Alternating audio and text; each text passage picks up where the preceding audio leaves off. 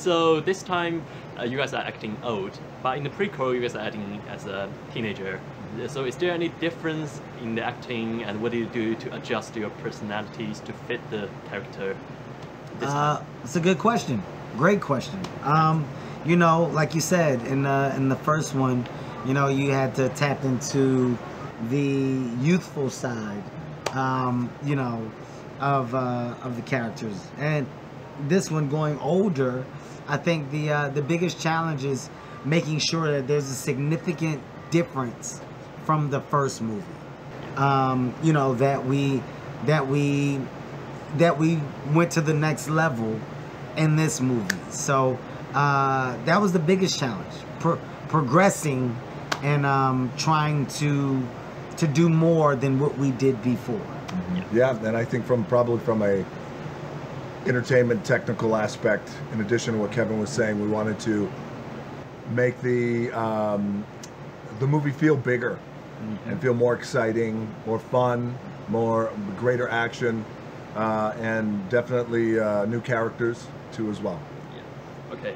And for me, my favorite scene was with the monkeys. The yokai monkeys. It's like a baboon. Mandrills. Yeah, yeah. This scene was amazing on the bridge. And is there any funny or technical things that you guys would love to share during the shoots? Kevin was running one time through the bridge because the bridge were moving. Yeah. We used practical bridges. We built big bridges on soundstage. So we were running on them. They were running and moving like this, and it got a little dangerous. Yeah. And Kevin, and we were up high, maybe 30, 40 feet. And one time, remember when the thing broke and Kevin fell through? Oh my goodness. And fell all the way down to the ground.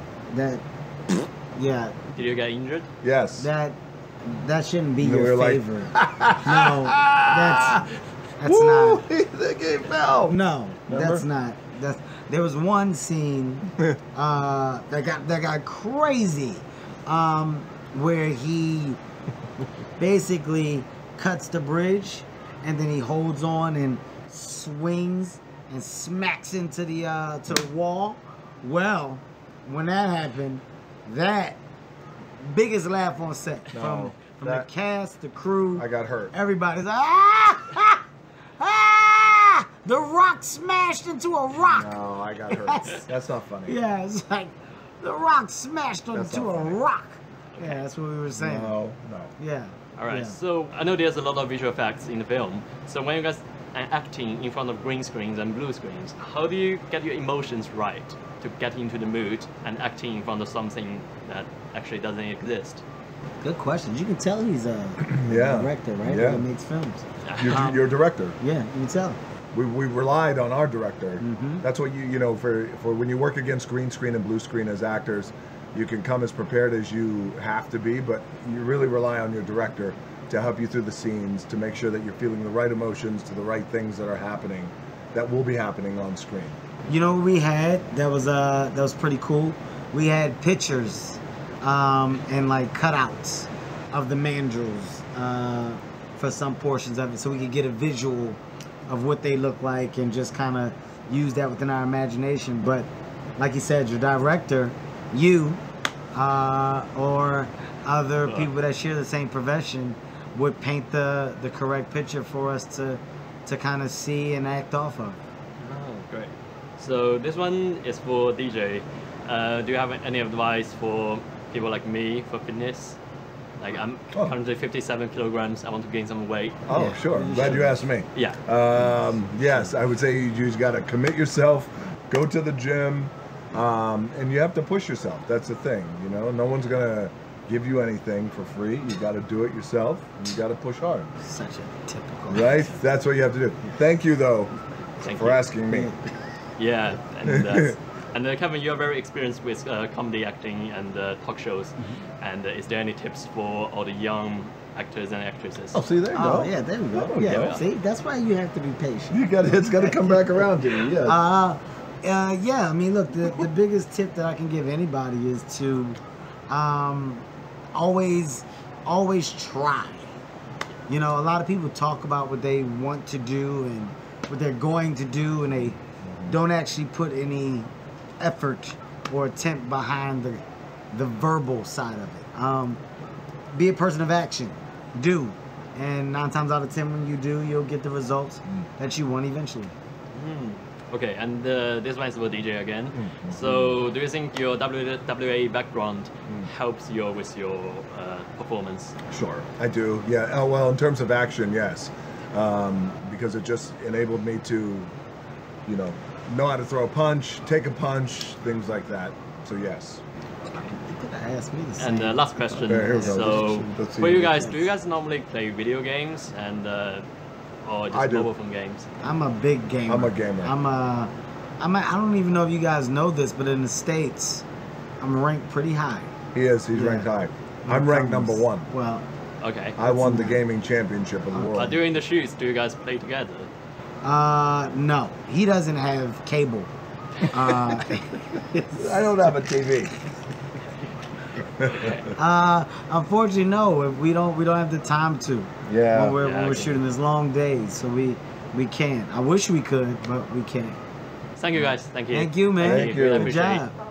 The film was great. Oh, good. I really enjoyed it. Ah, nice. Because I'm a filmmaker myself. Oh, so cool. my question will be a little technical. Great, man. I love it. Okay, for the whole shoot, which scene you think is the most challenging one, and how did you manage to film it?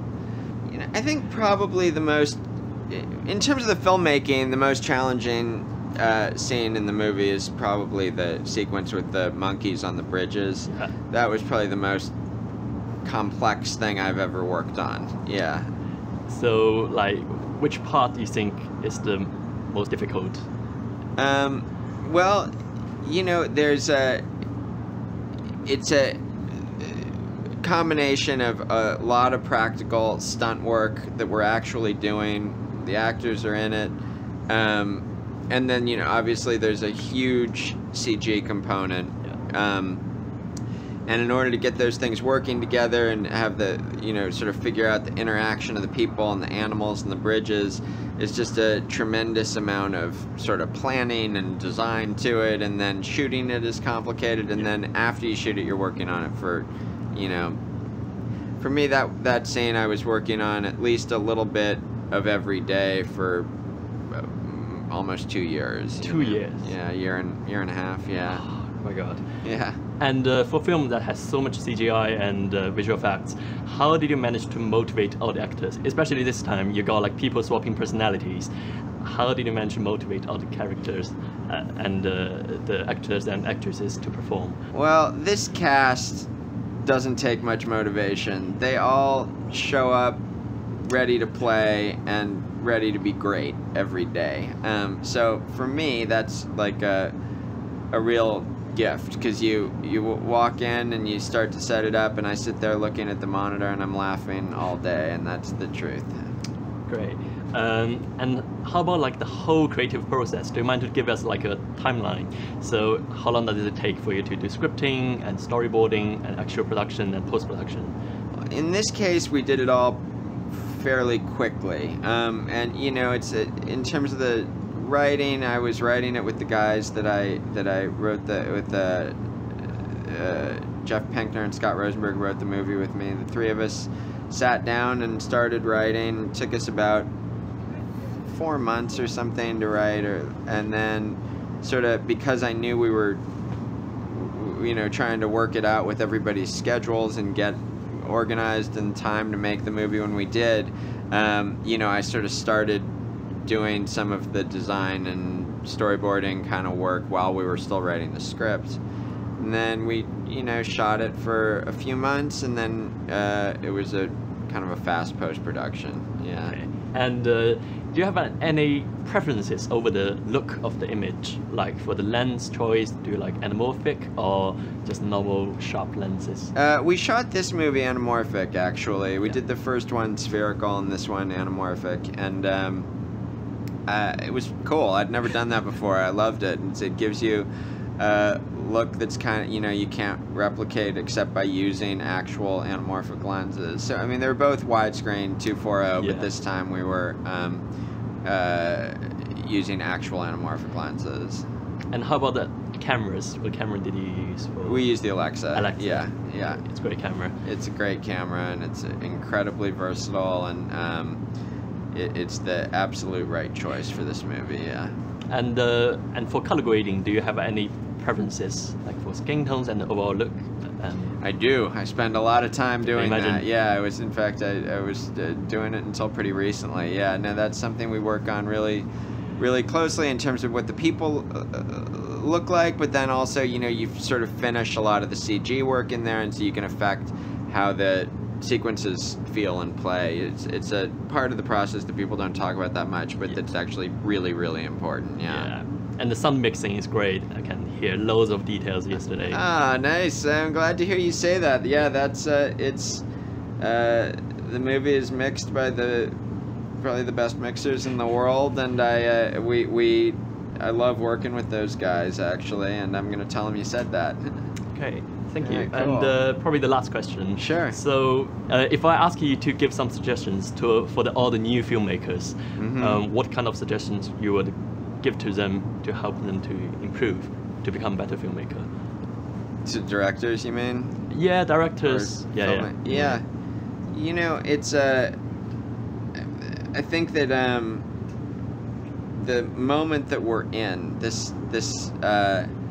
in terms of the technology and just this moment in the form, you know, it's actually a great time to be starting to do this, because you can make a movie on your phone. Anyone can do it. There's no barrier of entry anymore to making a movie in the way that there really used to be. And so for the first time ever, I really think you can say, you know, that just like learning to play an instrument, it's kind of like practice makes perfect, and make things and keep making things and challenge yourself to make different kinds of things. Okay, Yeah. great. Thank you much, sir. All right, Thank man. You, thank you. Thank you. Really appreciate it. Thanks, I appreciate it. Okay.